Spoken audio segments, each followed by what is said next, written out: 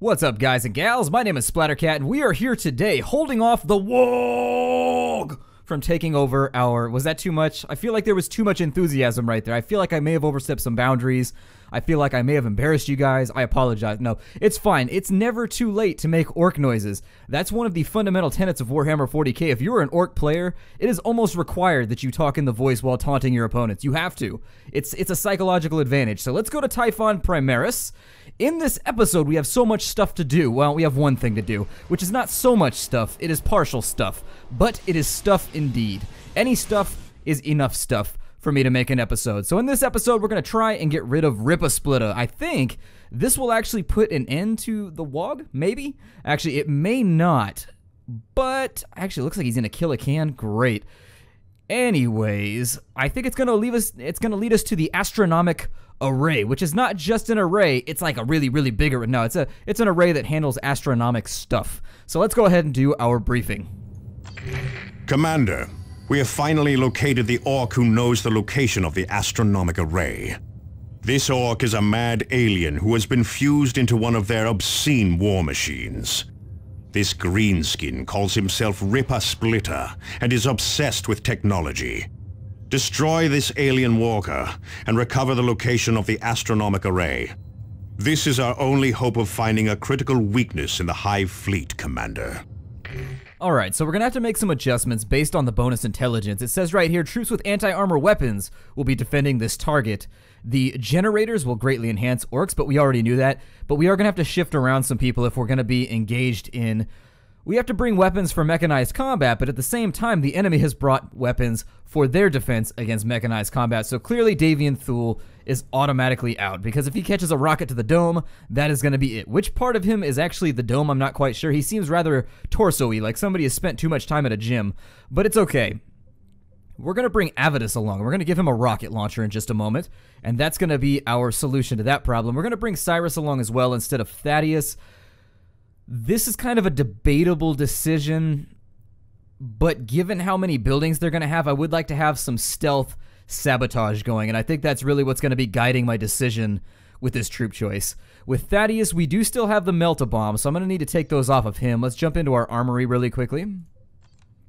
And I did equip, in the last episode, you guys had brought up that I'd forgotten to equip certain things. There it is right there. I put the teleporter on our force commander so he can actually get around a little bit quicker now, which is, it's pretty bitchin'. I'll take it. I'll definitely take a more mobile commander. With, let's see, what was I going to do here? Ah, yes! We were going to put the Pitiless Lance of the Vengeance on Avitus so that he can start firing some rockets. Those rockets are actually like comically round. They almost look humorous. Maybe it's just me, but that rocket launch, it's because the rocket launcher is small and the missiles are large and bulbous. I don't know why that makes me laugh, but I don't know. It's probably Freudian or something. Thaddeus, give us our Melt-A-Bombs.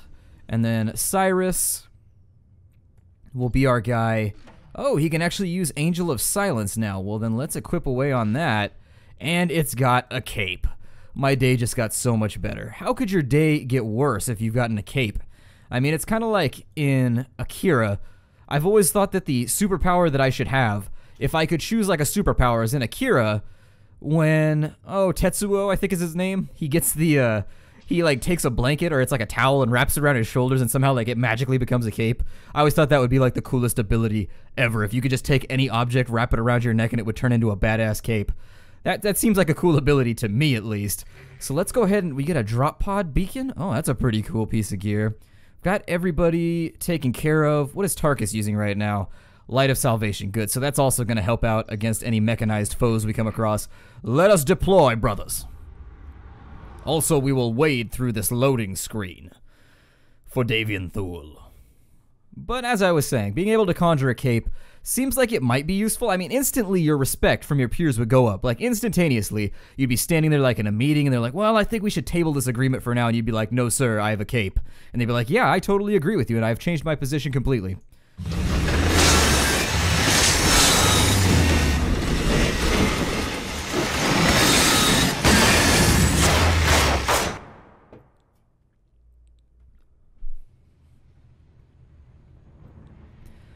I always love those little cinematics. It's a little bit of a downer that I think THQ lost this license. Eliminate those orcs! Alright, so we've got to get straight into the thick of it, like right now. Force Commander, we have no cover right now. If we can get another rocket off, though, I think we'll be alright. Let me take them, and we need to put a bomb on that building right now. That should... Ooh, good knockback. That should get him. Yeah, it did. It actually got that other guy who's over there, too. And it looks like... Oh, we've got all kinds of trouble and no cover with which to shield ourselves, to gird our manly Space Marine loins. But don't despair. That's not sexist, because were we playing the Sisters of Battle, they would have to gird their manly loins, too. So it doesn't matter. Now, I hope they're not spawning from there. Let's go ahead and get the Force Commander out here. We're going to teleport him straight into the thick of it. And we need to put him into melee mode so that he's actually punching the hell out of these guys. Have we lost any Battle Brothers or anything? Okay, good. Let me bring Tarkus up front since he's the most resilient compared to everybody else. And then I need to get everybody fixed in on this building. Force Commander needs to be ready to teleport too. Let's get him out here and have him solve some problems for us.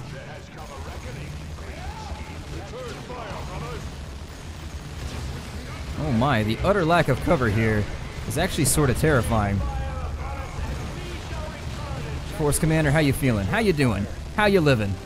He's living okay. He's living alright. I need to put them in stealth because life is getting rough for them right now. They're attracting a lot of attention. I need to put them in tactical advance. Let's go ahead and take Avidus. We're going to put everybody into suppressing fire mode. And my buttons have been rotated again. Force Commander's over here just being a BAMF. Like tanking the entire enemy force. Hopefully we won't have to use any heals here. Let me bring forward Cyrus and his boys. We're going to throw a bomb right there. Oh, never mind. Force Commander got to it before we did. So let's pull them back. At least we saved the ammunition. And we're going to pull them back into this line of fire, which is pretty withering at this point. It is quite brutal. And he is bleeding a lot of his own blood right now, which is never something that I recommend for my own units. This is just wide open firefights right here. Nastiness. Let's go ahead and pull them in somewhere. Force Commander, let's teleport you out to get the attention of these guys. Avitus, I need you to handle this guy over here, or at least remove his cover. And then I'd also like Cyrus and his guys to just start firing, maybe. Yeah, we're looking alright. We do have a lot of combat going on over here, but there's not much we can do with it. I do need to bring more people out and wide to start firing at that Wog banner. Alright, Drop Pod needs to aim a little better. We dropped like right in the middle of Metropolitan Orkville here. Oh good, missiles. Those are pleasurable. Who fired those? Oh, it's because of the teleporter pad. Okay, let's get the teleporter pad here.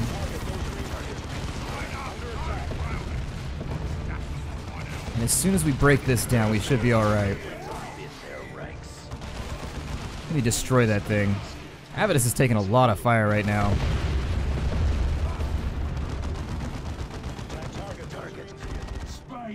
And who's firing those missiles, actually? There is the belching contraption.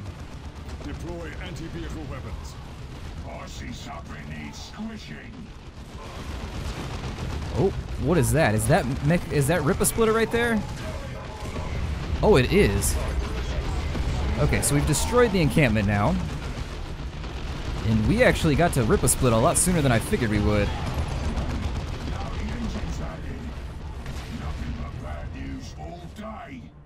He is just as weak and pathetic as the others. Once you crack his shell.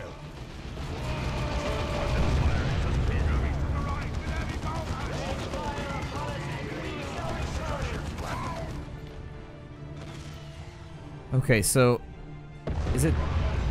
What the hell? Oh, it's him right there. Okay, I didn't see him. Force Commander, remedy my problem. Punch it in the face repeatedly. With your giant man fist of manly fisting. Oh good, we got stick bombs flying around too. Let's get out of here so that we don't get blown up. Oh, get away from that. Yep, we just got routed.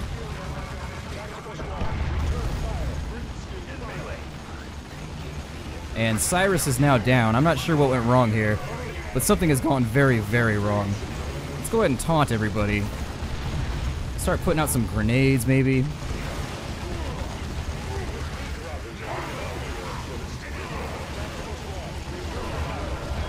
Wow, that is a lot of orcs.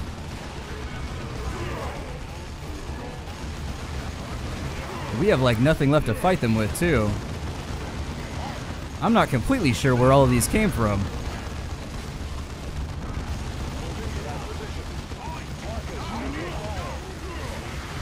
I need Tarkus like out of there right now. And maybe he can respawn a couple bros to handle this problem.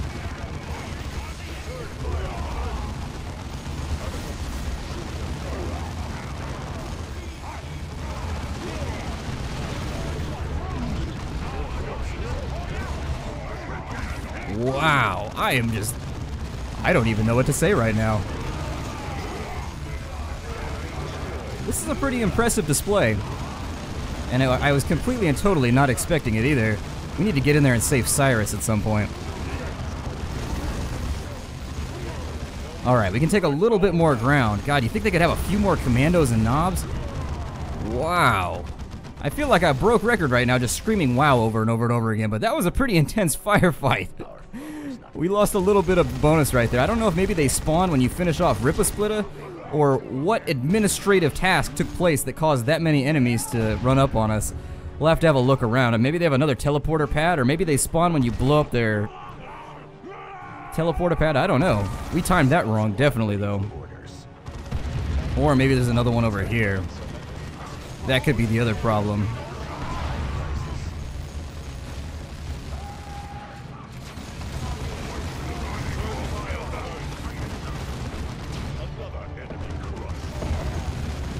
We're also out of medical kits, which is a big problem. Let's eliminate some of these WOG banners, make them a tad weaker, so that they can't hang out against us.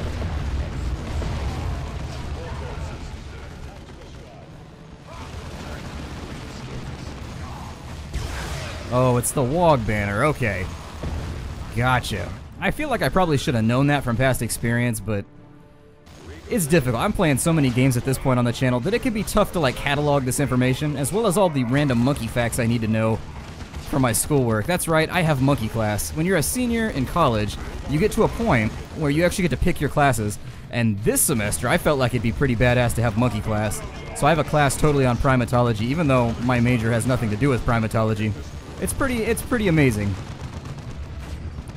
Force Commander needs a minute to get his health back. Maybe eat some Space Marine vittles. What do Space Marines eat? I would assume it's probably bland and tasteless. It's probably very, very tasteless. That or it's like the blood of their enemies or like something symbolic or something ridiculous like that. These tank busters down here still just give me problems.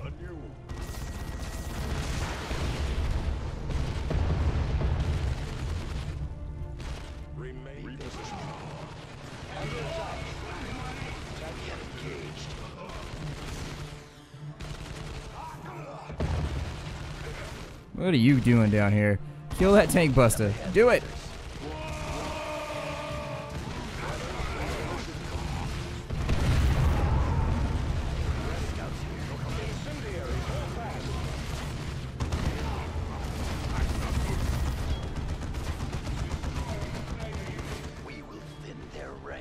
Alright, let's find some more WOG banners around here.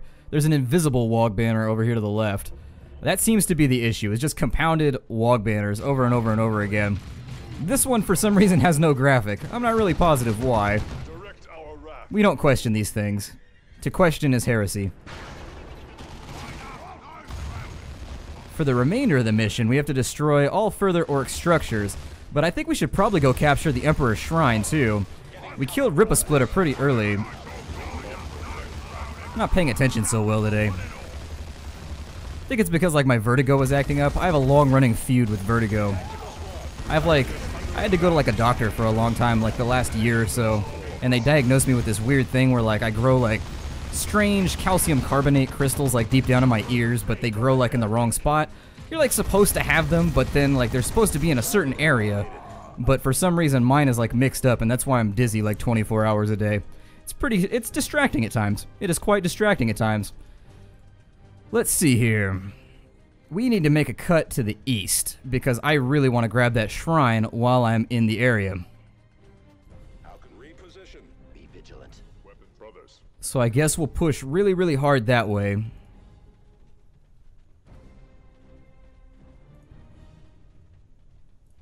And Force Commander is going to be in on this thing right here, whatever it is, a heavy bolter turret. I feel like they should remove the R from the back of that just to make it more orky. It should be a bolta turret.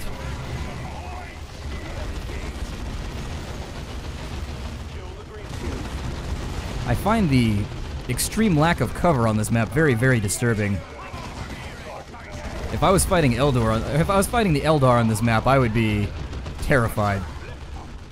I mean, fighting the orcs here is bad enough, but the Eldar have such the Eldar have such a range superiority that definitely leaves you hurting.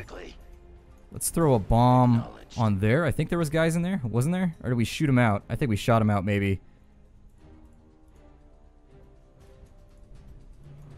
Odd. It looks like we've fallen victim to that issue we had before. Never mind, where the units are stuck. Ooh, run away! Stick bombs, no! All I ask is that stick bombs don't stick on me, or in me. If they're really pointy on one end, I suppose they could stick into somebody, and that seems really unpleasant. Like getting stuck with a grenade. Got like a Turok situation. Although it is quite humorous to stick other people with grenades. One thing that Turok taught me. Turok hasn't had a whole lot of good games lately. That's such a great, like, lore system, and yet, well, maybe it's just because, like, I'm partially Native American, and so, like, I really like Native American stuff. Although there is, like, an underlying rule. People say the more turquoise you wear, I'm not gonna go there. Never mind. We're not gonna talk about it. Never mind. Let's keep rolling and take over this shrine to the Big E, because the Big E deserves it. I would also like to call in an artillery strike right here. So I need Force Commander like out of there right now.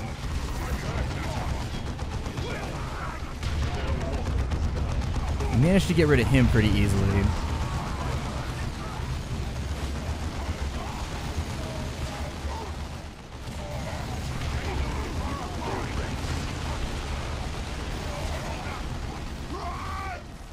Force Commander's holding it down okay.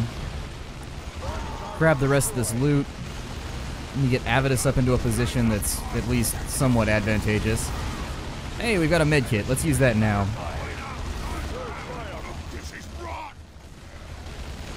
Could also really use these supply refills. Whoa. Put a grenade on them. There it is. Very nice. Beat a few orcs to death. Have a merry, jolly old time. Just like a Mary Poppins-esque time. I feel like that's when the Imperium is like really at its best. Where the Imperium is most like Mary Poppins is when they're murdering and pillaging other space races. They start singing like merry songs. No, we lost one of the Tarkies. That's weak. Tarkies, go over here. That's what I've decided to call Tarkus's men. It's Tarkus and the Tarkies. They could make their own, like, British invasion band if they wanted to. You, sir, need to leave that building, so I will shoot you liberally. I'm gonna shoot you quite liberally. Field generators are deploying now, Commander. Additional generators will not be available until your next deployment. We have engaged. Brothers, heading out. Under attack.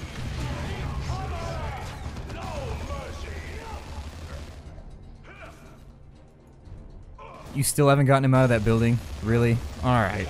Let's bring Avidus over here. If you want something done, make Avidus do it because he is clearly the manliest.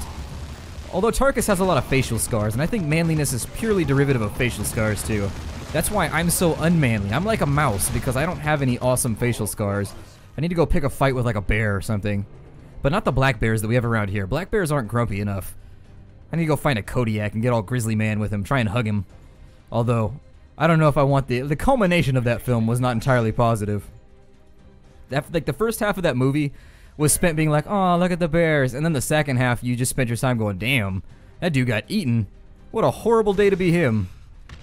Let's blow up this last building and get the hell out of here.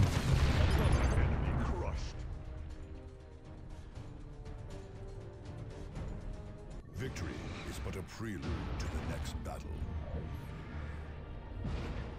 Well, I think that was our last bonus deployment, so at least I hope it was. Yeah, it was our last bonus deployment, so losing a squad there isn't going to hurt us quite as badly as it would have otherwise if we were trying to vie for extra deployments, so that's okay. Not going to cry too much about that. Level ups for Cyrus, very cool. People are approaching the end of their career here, and we have a lot of stuff to donate, so I'm willing to bet we could probably roll some people over into the next level. Good work, Commander. We have recovered the stolen data slate and eliminated a major Ork threat. But was the recovered data of any use? It was, Cyrus. I have determined the location of the astronomic array and uploaded it onto the planetary map display. In order to recover any data on the Hive fleet, you will need to align the array from the ground, Commander. Okay, so let's have a look at our gear here. We've got a little bit of time left in the episode. We've got things to get rid of, first and foremost. All of these, what do these look like if I equip them? Oh, they look like the one that Davian was wearing at the beginning of the game. That's so disappointing. I wish I had, like, extra magical armor that looked like that right now. Let's donate it all to the Librarium. And now that that's out there, we have the All-Seeing Truth, which is level 18. Cyrus did level up to 18, luckily enough. Ooh, better sight range? I will take it. I will definitely take it. And we get to keep our cape. What could be better? What could be better? Let's donate some of this other stuff and see if anybody else can't at least jump up to the next level. Is that the Herald of War? I don't see... Do we need a plasma pistol right now? I bet we could use a plasma pistol. He's still got Ork Killer. Let's give him a plasma pistol to go along with his farty glove of fortitude. The glove of the Imperial Flatus. Thaddeus here. Let's continue moving him down that way to get that ability, because I feel like that's going to make him a lot more useful in general terms, where he gets health back when he deals damage. That's pretty sweet, and it's going to make me want to use him a lot more. Everything else, I feel like I haven't been using a lot of the stuff over here, and I feel guilty about it. With Leomond, we want to get his next loadout slot, and it's for good reason, so that we can get ourselves the medkits and shoulder missiles. Yeah, there they are, shoulder missiles. I finally accomplished my lifelong dream of having shoulder missiles.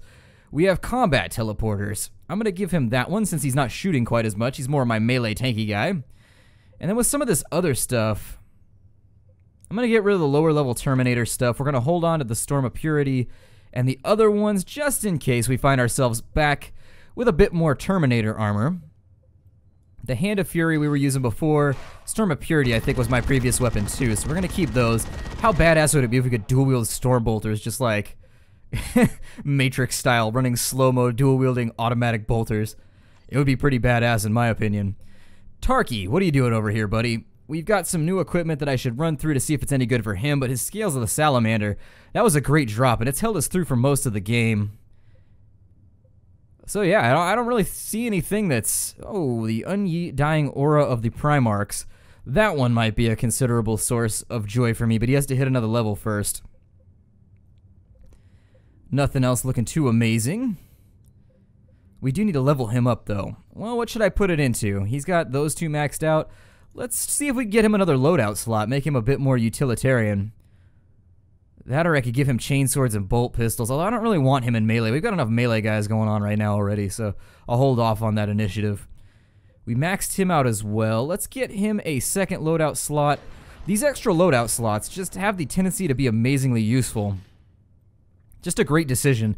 If you have no idea what else to put points into, just always go for another loadout slot if you're completely lost, damned, and confused. Or just lost and confused. If you've gotten your Hail Marys out of the way and you no longer have to worry about being damned, then that's fine. You can write off being damned, but stick with the other two. Everything else is looking pretty spiffy right now, so I think I'm going to stay with where things are at. Thank you for joining me here in the Nerd Castle for another really intense episode. I kind of feel like I failed on that one pretty majorly, but we got the job done at least. I'll see you guys next time. My name is Splattercat. I'm glad you decided to stop by the Nerd Castle. See you next time, guys. Take care, everybody.